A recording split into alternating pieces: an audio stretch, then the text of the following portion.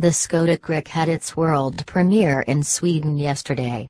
Here are the compact SUV's images from the event, courtesy autoforum.cz. The Skoda Karoq is the successor to the Skoda Yeti that was introduced in 2009.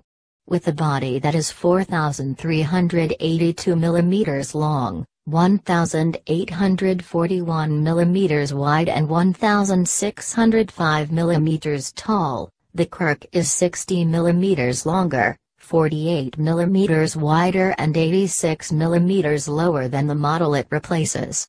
It has a wheelbase of 2,638 mm, FWD/2,630 mm, AWD.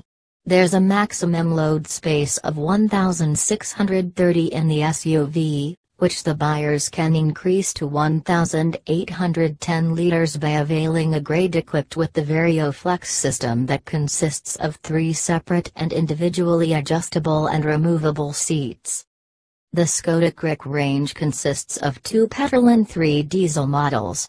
85 kilowatts, 115 PS, 1.0-liter TSI and 110 kilowatts, 150 PS, 1.5-liter TSI are the available petrol engines, both paired to either a 6-speed manual transmission or the 7-speed DSG transmission. Then there are the 85 kilowatts, 115 PS, 1.6-liter TDI and 110 kilowatts, 150 PS, 2.0-liter TDI diesel engines, also available with 6-speed manual and the 7-speed DSG transmission choices. The range-topping model is powered by a 140 kilowatts, 190 PS, 2.0-liter TDI diesel engine that sends power the wheels via the 7-speed DSG transmission. This model does get an all-wheel drive system. The Skoda Karoq is the first Skoda equipped with a fully digital instrument panel in the Czech brand. The driver can select from classic, digital, info profile and reduced layouts for this unit. Other features worth taking a note of are full LED headlights, LED fog lights, 19-inch alloy wheels, LED tail lights and brake lights, 9.2-inch Columbus infotainment system with 64 GB storage, navigation, DVD/CD drive and gesture control and Skoda phone box for wireless charging and enhanced cellular connectivity.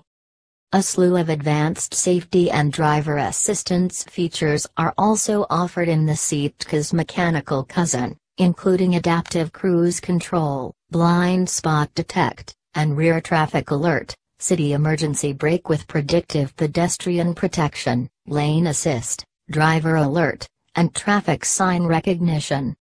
Skoda Karoq Digital Instrument Panel.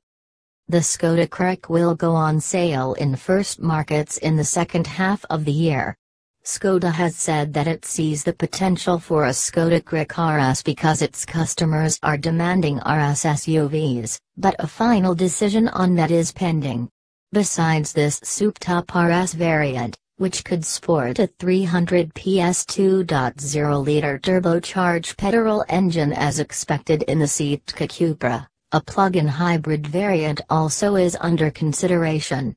These developments were revealed to the Czech publication by Christian Strub, member of the Board of Management for Technical Development, Skoda Auto. Reports on the Indian web today claim that the Karoq is India-bound. For more updates subscribe Moto Guru.